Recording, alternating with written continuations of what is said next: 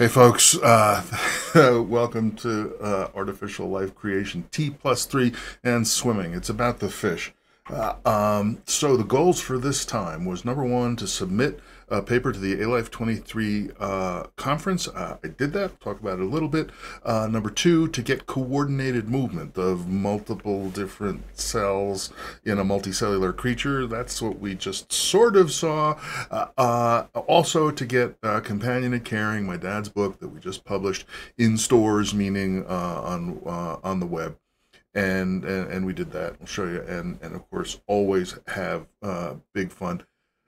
It was a mixed bag. I'm struggling with this multicellularity stuff, but it was fun when stuff worked, and there was good fun in various spots. Okay, so the schedule. We were supposed to have coordinated movement this time. We sort of semi-have coordinated movement. The fins kind of bounce along behind, but they're doing better than they were last month, and that's all I can really hope for myself. And in addition, coming up next month in May is supposed to be junctions and intercellular signaling, but really we have to have something like that in order to do coordinated movement. So I've already kind of reached ahead to that, and I'll talk about that a little bit today. All right, fish gotta swim. There's a person, Samter, who's been catching up on the videos for the last several months, asking lots of good questions. And in a way, sometimes the questions are a little bit challenging, and I don't actually get enough time to go back and give good answers to all of them, but I do sometimes. I try to. And I have to say that figuring out how to respond to a pointed question, like that, polite and everything, but, saying, it seems like this is kind of, pointless, or system becoming rather bespoke, so getting very specific. And my reply to this is that we have this idea of like major transitions in evolution. When you're doing engineering bottom up, that you're gonna have to build the pieces, and then you're gonna build a thing out of the pieces. But you're not done there, because then you're gonna step back and make machines that are bigger and slower, and use the thing that you made out of the pieces as a piece in the next level, and so on. And the major transitions in evolution, from chemistry to biology to multicellularity to societies and interplanetary hoo-ha, are all examples of that we keep stepping back, make machines that are bigger and slower, and use what used to be the pride of place of a single thing as now just a mere component of a larger system. And structure at all scales ended up being sort of the punchline of the artificial life paper I submitted. So this is part of what's going on. Multicellularity is making that next step. We've been working at atoms and molecules up to a single cell, and that was pretty good challenge all by itself. But now we're trying to go to the next level, and it's hard. Why is it bigger and slower? And part of it is the design, that we're now up at this multicellular level. The language itself doesn't really know anything about the language is still about event windows, atoms, sites, and so forth. So I'm writing a lot of code. I'm not feeling good about the code I'm writing. I'm cutting and pasting a lot. The design that I'm going for is getting out ahead of the tools. And, on the one hand, you say that's bad, but on the other hand, this is a design foray that we're trying to get out into the wilderness and spring the bear traps to find the deadfalls, so that we could help figure out what kind of tools we would want to help us the next time around, rather than think we can sit in our abstract armchair and just derive what the tools ought to be without actually getting out in the field.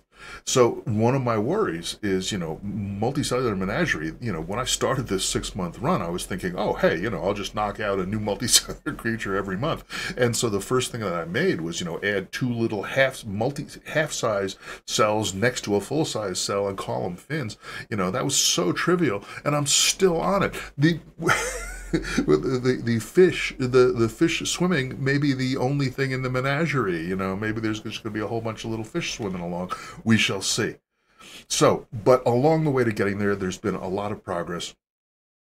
And part of it is, in the single cell system, the edge of the cell, the membrane at the edge of the cell, had basically one job, which is to say, is there anything out there Is it a wall? Is it the edge of the universe? Is it another cell? Anything. And I just want to stay away from it because I want to, keep from getting overrun, keep getting into it and so forth. But in multicellularity, it's not that simple because we have to do identification friend or foe to some degree, because if it's another cell out there that's part of us, that is part of our coordinated collective, then we're more willing to stay close to it than it is if it's some kind of random.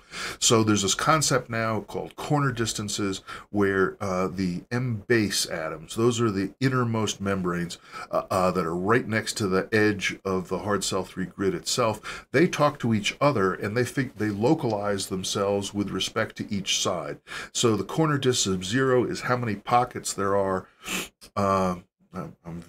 Excuse me for a second here.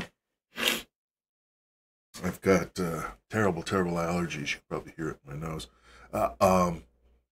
How many pockets clockwise and anti-clockwise this particular M base is, and they all figure it out. So this one up here is 3 pockets clockwise and 1 pocket counterclockwise. This one is 0 clockwise and 4 counterclockwise, and so forth. So with corner distances, you get 2 pieces of information. You can add up the corner distances and figure out how long the side is, which tells you how big the cell is, in a sense. Or you can look at the specific numbers and tell where you are, how far clockwise you are along whatever side you're on.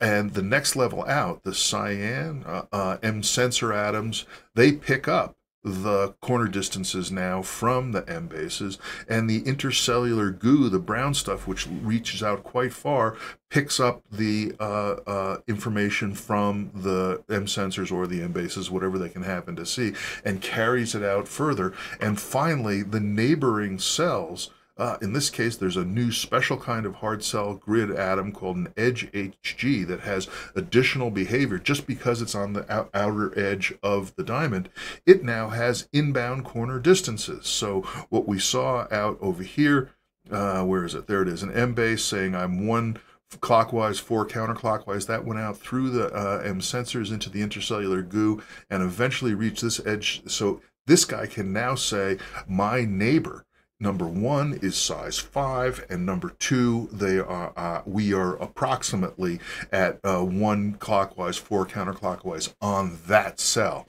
And that's how the fish fins are now trying to localize themselves, by looking at that corner distance information that's coming in from the neighboring cell, and vice versa. The position of the fin is being transmitted by the same mechanism to the fish body. And now the fish fins and the fish body each have a special controller atom that rides up right and sits right next to the root and looks at all this information come in and overrides what the root would normally do, as far as moving around and trying to get away from everything. All that behavior is still there, but we're overriding it to say, no, that's a friend, let's stay closer to it than you want to, and so forth. And if something goes wrong, if the controller dies, then free will, the lower level, that's my new definition of what free will means. Free will in an API means you have nothing to say and you let the implementation do whatever it wants to do, and that's free will at the level of that API. So the fins in the body are now mutually servoing each other. The fins are trying to stay in the middle of their assigned size. The body is trying not to get too far out ahead. And, it kind of works. And, it worked well enough that I put it on the grid. And, it's just starting, so there's just a little bit of this. But it's doing all right. The MFMS simulator is carrying over to the T2 matrix. Yeah, I've officially renamed the thing that we're looking for, the hardware. I'm calling it the matrix now, not to put too fine a point on it. So, the controller, the fishbod controller, see, look at that. It's going down, to change its mind, it's going up, it's cruising along. And the fact that it was going a little bit left and right there, that was the servoing for the body trying to stay in between the two fish and help it out, the two fins, and help it out, and so forth. So progress it is. Big science. I wrote an 8-page paper for the Artificial Life 2023, submitted it with 2 whole minutes to spare before the absolute drop deadline, went and got some sleep, came back to this thing saying, you have 24 hours to meet this requirement that you have to anonymize your paper. I've never done a anonymized paper submission. This is the double-blind concept. Well, in almost all cases, you don't know who the reviewers are, but here the reviewers aren't supposed to know who the author is. And so I had to Google all that and figure out what the rules were and so forth, and I'm still not completely sure what the rules are, but this is what my affiliation now looks like in the paper that I submitted. And the conference, the official people in the conference said it was okay and it's off getting reviewed and so on and so forth. But during the review period, you have to be careful about social media. Like that. You're supposed to not try to drive it out there, so I'm not talking about what the title of the paper is or any of the guts of it and so forth. We'll probably talk about that next month, assuming the